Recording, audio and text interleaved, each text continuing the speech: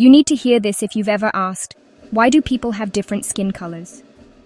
The truth might surprise you. All humans started out in Africa, rocking dark skin loaded with melanin, nature's sunscreen. But when our ancestors moved north into colder lands with weaker sun, everything changed. To survive, their bodies needed more vitamin D. So over thousands of years, their skin lightened, not out of superiority, but necessity. There were no white or black races, just people adapting to their environment.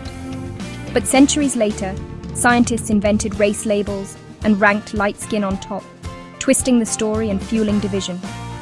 Genetics now shows us race isn't biological, it's political.